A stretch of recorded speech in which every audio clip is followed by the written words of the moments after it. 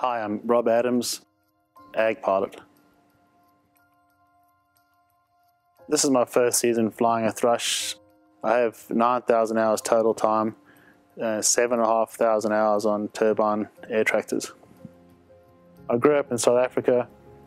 I've always been interested in agriculture and aviation. I moved to Australia and started my commercial license while I was loading aircraft.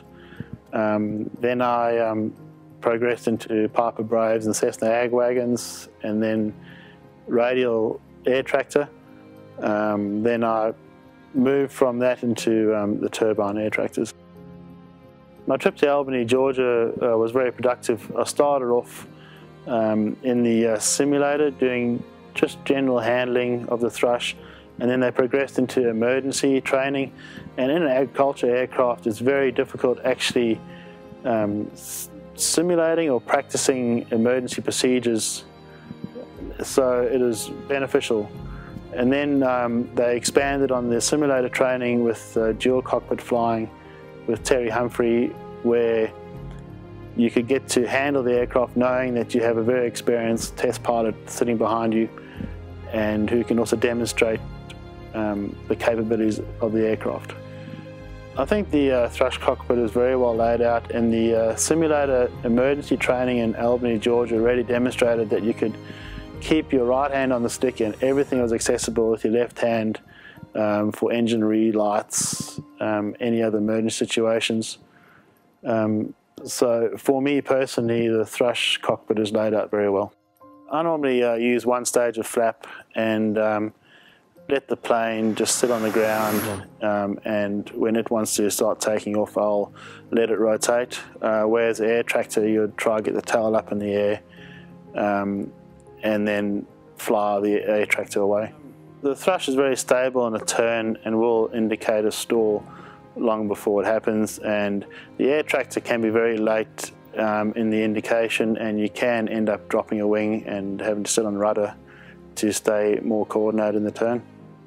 I think the fatigue issue, I've heard a lot of guys saying you're going to be very tired because of the stick forces, and but I found the opposite to be true. I found if you let the aircraft fly itself, especially in the turn, you've got to adjust the way you turn a bit compared to an air tractor.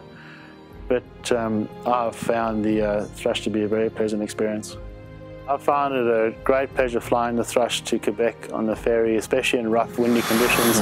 It was highly stable and I could relax totally, whereas an air tractor, you fly in the aircraft from takeoff to landing. You can't let go of the stick.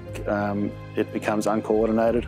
The terrain was quite diverse in Quebec. We'll be operating close to sea level from fixed bases on the St. Lawrence River, and then having to climb 4,000 feet to cross a range into very hilly, sometimes mountainous terrain where we were spraying for the spruce budworm.